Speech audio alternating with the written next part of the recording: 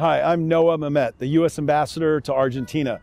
I'm up here on the roof of the embassy to show you our new solar panels, which we're really excited about. This will help power the U.S. Embassy as well as our consular affairs section.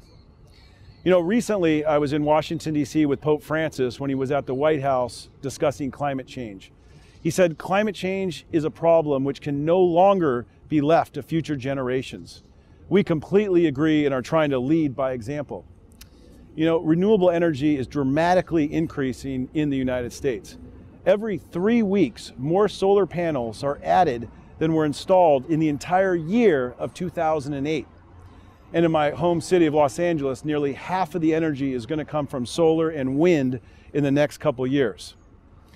Over 750,000 people work in the solar industry as well.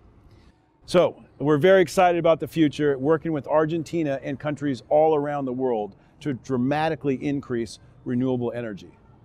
Muchas gracias.